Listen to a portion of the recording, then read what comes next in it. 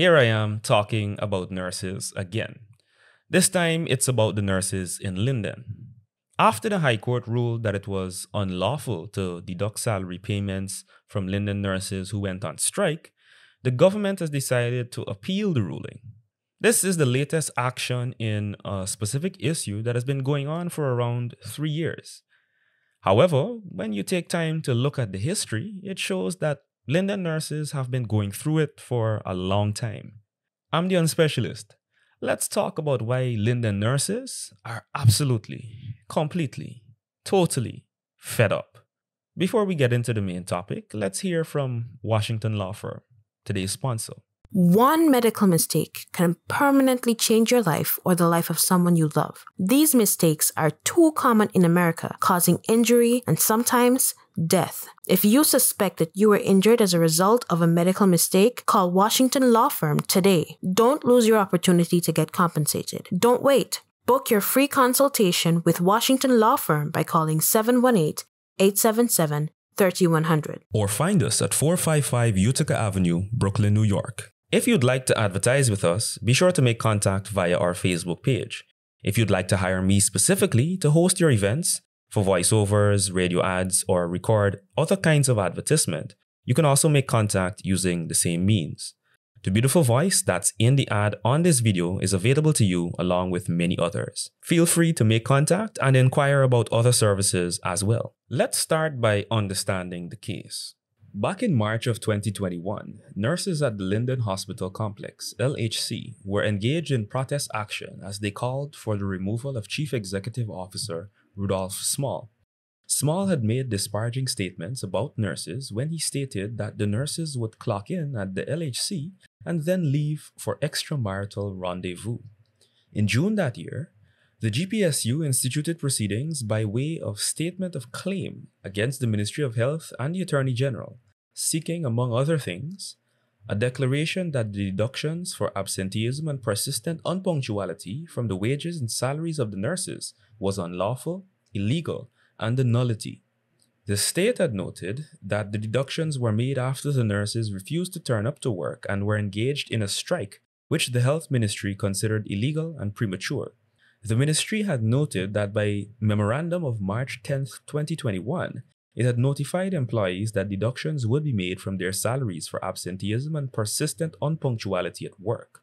The Ministry of Health initially dismissed Small, but this decision was later rescinded. Small had apologized for his words, but the nurses and GPSU were adamant that he be removed. The nurses staged daily industrial action in the month of March 2021.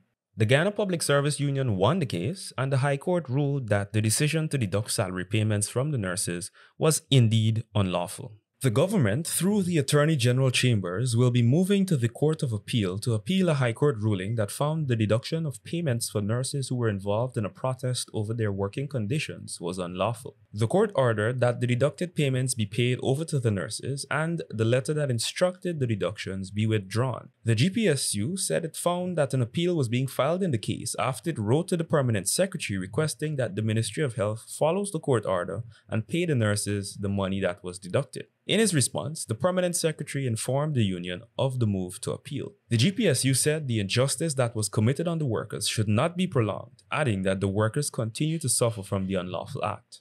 The government stands by their decision to appeal the High Court's ruling, which will obviously prolong this matter. Which would mean 3 years later, nurses still haven't been paid that money. The nurses in Linden are undoubtedly frustrated by this protracted process. However, if you look through the history, particularly in the news, you'll see that the nurses in Linden have been facing unfavorable treatment and things like this for many, many years. In fact, we can go all the way back to 2013. Nurses in the mining town of Linden have decided to go on a full-scale strike action from Wednesday morning. The over 75 nurses based at the 2 hospitals in the town have been protesting over the past 2 weeks for their gratuity payments, which were due in March but were never made. Union representative Maurice Butters told News Source that the move is necessary as there is no clear indication as to when the nurses would receive their money. He said, "The union has been told that the government is in no position right now to honor the full payments and would like the nurses to accept less than 25% of the gratuity owed to them. That is unacceptable, he said.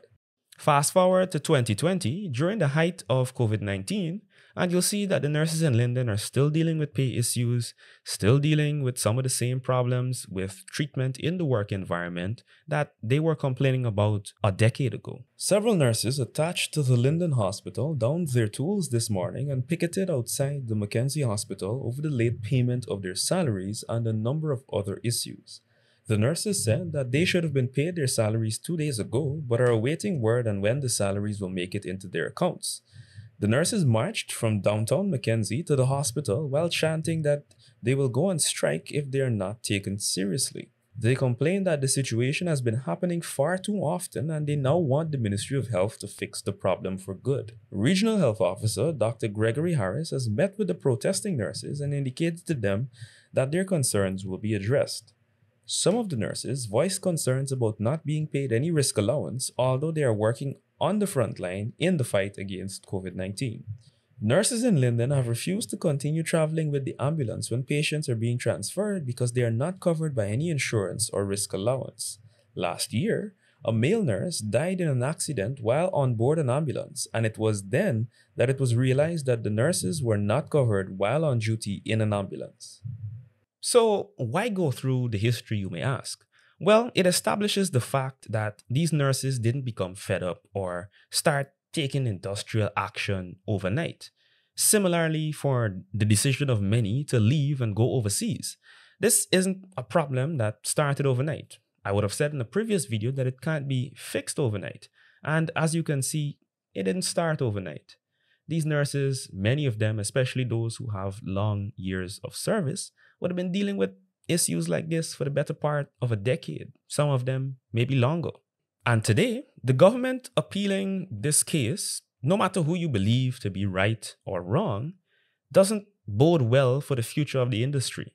Because when you look at the optics or public perception, nurses that are registered nurses or nurses in training see this and recognize how bleak, barren, and troublesome their future in the industry may be. If you've watched my video about nurses being fed up and leaving Guyana, you've gotten a glimpse at what nurses in Guyana make. Now, with that knowledge, imagine being unpaid, paid short, or paid late. Not once, not twice, but numerous times. And then imagine that issue reoccurring for the better part of a decade. Is that a job, a sector, or an industry that you're eager to enter? Is this something that when you hear it, you say, hey, I'm excited to do this?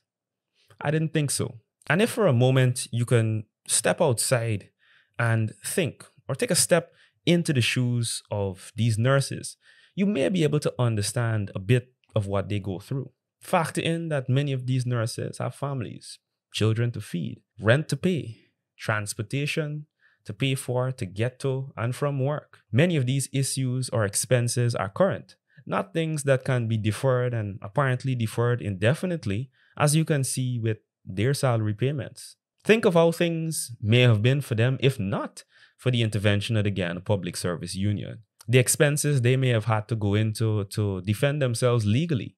And now, even after getting a favorable legal decision, they have to wait again through the appeal process. You may not have personally heard any of these nurses speak on a public platform or heard their stories yourself, but just imagine what those stories might be. Do you think the nurses in Linden have a right to feel wronged by how this matter has been handled?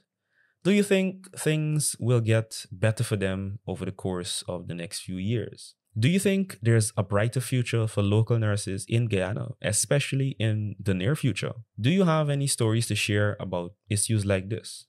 Let me know down in the comments. Be sure to like the video and share it. As always, thanks for your support and thanks for watching.